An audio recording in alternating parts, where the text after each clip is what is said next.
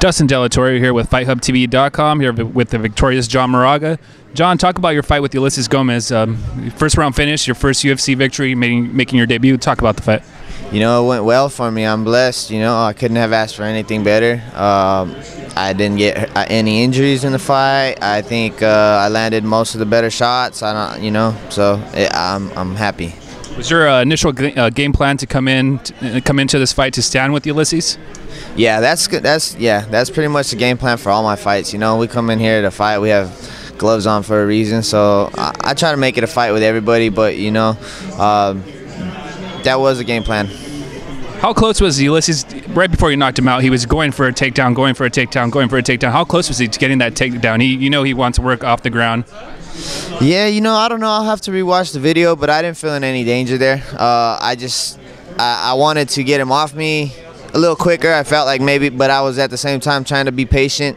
I just like to keep the action going, you know, so I'll have to watch the video, you know, but I thought I didn't feel in any danger. There was one point where he almost had a corner on me right at the beginning when he shot one time, but I felt like I did a good job of defending the shot. Speaking of keeping the action going, you got the first fight of the night, you got the knockout. Talk about what a bonus would be like, getting a win bonus. Man, it'd be really nice. It'd help my family a lot, so hopefully we'll see how it works out. Are you going to keep your fingers crossed? Yes. Talk about you trained with Ben Henderson and a former tough winner, Efrain Escudero. Talk about what they help and how they've helped you in your camp and what they've told you preparing for your first fight.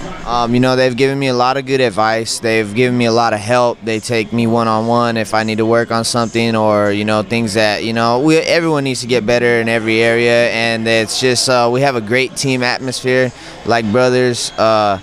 You know, we're always there trying to push each other to get better. You know, and it's a very positive environment, and I couldn't ask for anything better.